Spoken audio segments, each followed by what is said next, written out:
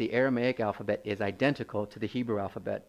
And this grammar assumes that you've studied at least a year of Hebrew before taking up Aramaic.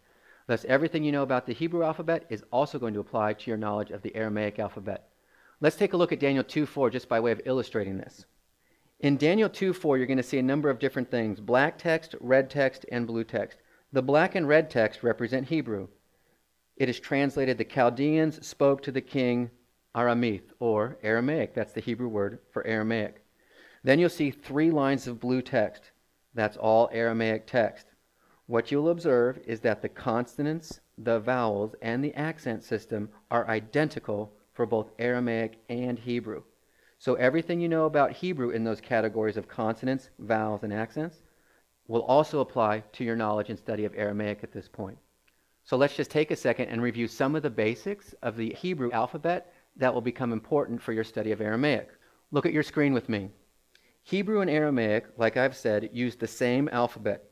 There are 23 letters written from right to left, beginning with Aleph and moving all the way through Tau. If you were at all rusty with your knowledge of the Hebrew alphabet, then you need to pause and make sure you shore up your knowledge of this Aramaic alphabet. They're the same. You must know how to write out these 23 letters in order from right to left. You must know the names of each of these letters, and you must know how to represent these letters in pronunciation. Without this knowledge, learning the language is almost impossible.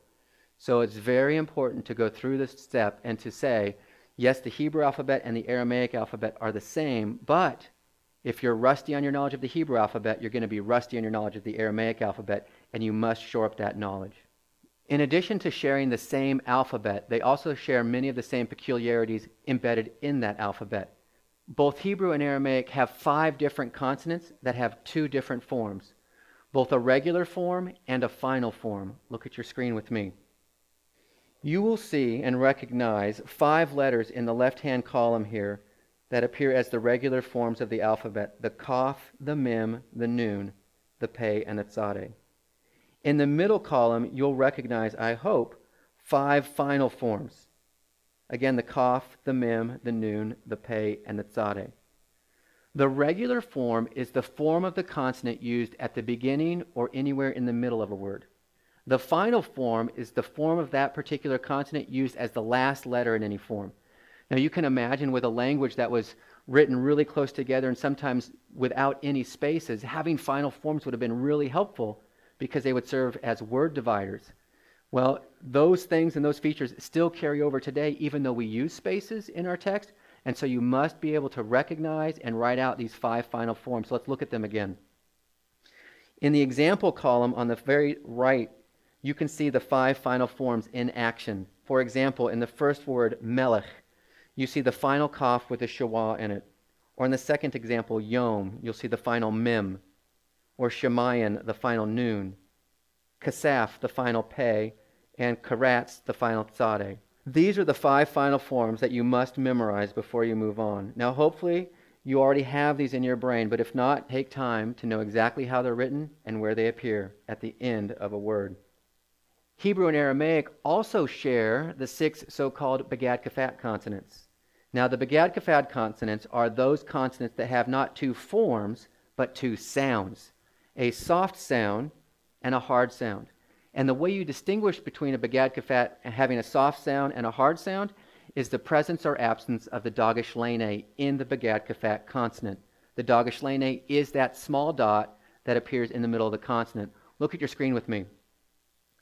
You'll see 2 columns of consonants. Those are the 6 Begad Kafat consonants: the Beit, the Gimel, the Dalet, the Kaf, the Pei, and the Tau. The column on the left represents those 6 forms without a Dagesh Lene, and so the softer pronunciations. So, for example, the Beit without a Dagesh Lene is pronounced softly like a V, V. But look at the right column. Now you'll see the 6 Begad Kafat consonants with a Dagesh Lene in the middle of each consonant. That Dagesh Lene hardens, you can think of it as a catalyst, it hardens the pronunciation. So if the Beit without the Dagesh Lene is pronounced softly with a V, V, the Beit with the Dagesh Lene is pronounced hard like the B in boy, B. Listen to the difference, V without the Dagesh Lene and B with the Dagesh Lene. The difference between something like vest with the V sound and boy with the B sound. You must be able to distinguish between these two pronunciation systems. That is, those forms with the Dagesh Lene and those forms without the Dagesh Lene. Knowing how to do this will help you how to accurately pronounce Aramaic words. And if you can accurately pronounce Aramaic words, it helps both in your reading fluency and in your memorization of scriptures if you're inclined to memorize. Another feature that both Hebrew and Aramaic share is the guttural consonant system. Look at your screen with me. Both Hebrew and Aramaic have 4 guttural consonants and 1 semi-guttural consonant.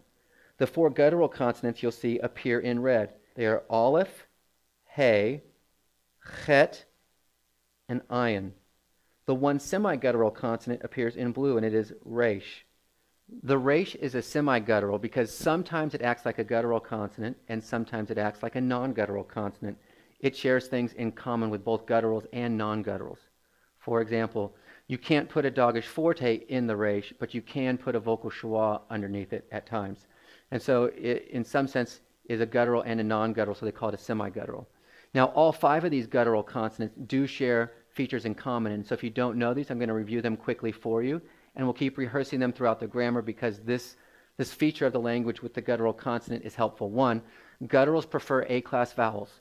Gutturals prefer A-class vowels, and so even when you would expect to see an E-class or an I-class or an O-class vowel somewhere, you may see that vowel changing because of the guttural consonant. Gutturals prefer A-class vowels. Secondly, gutturals will not be doubled. They don't like, they're weaker consonants, so they don't like double weaknesses, and so you can't put a Dagesh forte into a guttural consonant. So Dagesh fortes will be rejected by guttural consonants, and sometimes you'll get things like virtual doubling or compensatory lengthening to compensate for that particular feature. And then finally, guttural consonants don't like to take vocal schwa, and so they take hatef vowels. And so when you would expect a vocal schwa on a particular word, you're not going to see that pure vocal schwa. You're going to see something like a hatef pathic or hatef sagol. So 3 things you need to know about these guttural consonants. Prefer A-class vowels, no Dagesh forte, and no vocal schwa. They prefer the hatef vowels. Keep those things in mind as you're working through the grammar, and some of the changes you see later will be things that you'll already be trained to expect. In addition to all of the ways in which Hebrew and Aramaic are the same, there are a few ways in which Hebrew and Aramaic are different. And this is due primarily because both Hebrew and Aramaic, though related, are different dialectically. And so we're going to see features that are the same or remind us of something we know in Hebrew, but are slightly different in Aramaic because of the dialectical differences. Think for a minute of all the different ways English is spoken in our world. There's that brand of English spoken in Australia, and that brand of English spoken in America, and that brand of English spoken in England. All 3 use the same language, but in slightly different ways, sometimes slightly different sounds and representations, slightly different emphasis in places. And so we're going to see that happening and factoring into our understanding of Aramaic, which makes Aramaic and Hebrew more interesting, more real for us. Look at your screen with me. The first thing that we're going to see are consonantal variations based upon dialectical differences. There are 3 consonants in Hebrew that may be represented differently in Aramaic. Now, these consonants are related, Hebrew to Aramaic, but they are represented differently in the Aramaic system. Understanding these differences, these slight differences, the intention is going to be to help you build your vocabulary without thinking you're memorizing new words every time. Hebrew has 3 consonants, the zayin, the sade, and the shin, that may be represented in 4 different ways in Aramaic. The Hebrew zayin may be represented by the Aramaic dalet. Look at the examples with me. Here you'll see the Hebrew word for gold, zahav. To the right of it in the Aramaic column, you'll see the same word in Aramaic for gold, but it's not spelled with zayin, it's spelled with dalet, dahav. The difference between the zayin and the dalet in Hebrew and in Aramaic is based on its dialectical difference. Now, if you can connect the zayin and the dalet in your mind by memorizing that particular change, you're going to be able to reduce the strain in vocabulary memorization. So look at your screen again with me, and you'll see in the Hebrew column that the Hebrew tzadeh can be represented either as tet or as ayin in the Aramaic system. Look at the 2 Hebrew examples. We have tzur, the Hebrew word for rock, and eretz, the Hebrew word for land.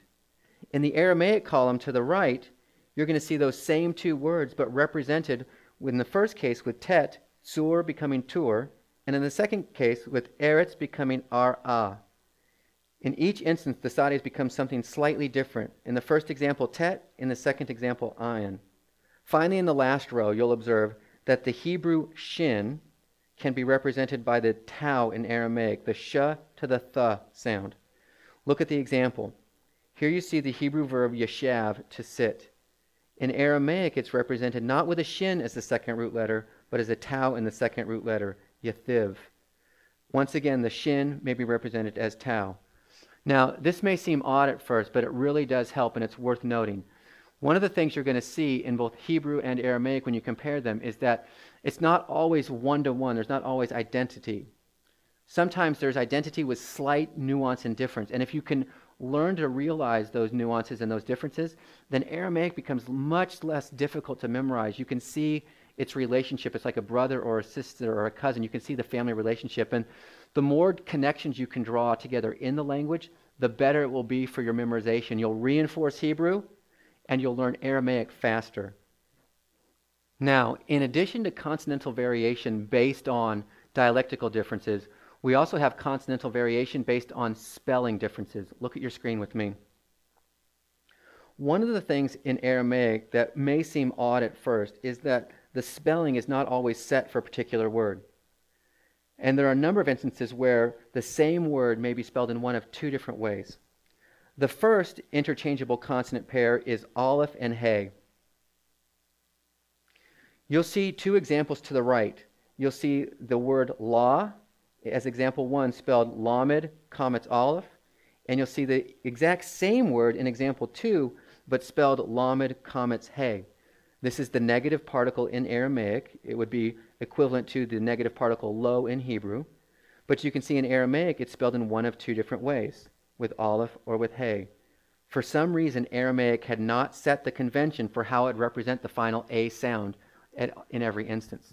So the first pair of interchangeable consonants is aleph and hey, and you're going to see that one occurring a lot in Biblical Aramaic. But look at the next row. You'll see sin and samach, the two S sounds in Aramaic. Like aleph and hey above, the sin and the samach may be used interchangeably in a word for spelling variation. So you can see, here's one of the words for the musical instruments that appears in the book of Daniel, the sabka. You can see in example 1 that it's spelled with a sin, but in example 2 it's spelled with a samach. Now the reason for this is that in some instances the sounds and the spelling was going through a conversion period, and they were just representing them in different ways. It's like spelling the English word cat, C-A-T, versus K-A-T. All right? Now, we understand the differences. Both words sound the same. Both words mean the same, but one has a correct spelling and one has an incorrect spelling. In Aramaic, they're both considered correct. So they like the adage of Mark Twain, who once said, "I have no patience for a man who can spell a word only one way." And he must have been thinking about Aramaic, because Aramaic exhibits a lot of words that can be spelled in multiple ways. And we're going to encounter those words as we progress through the study of the grammar.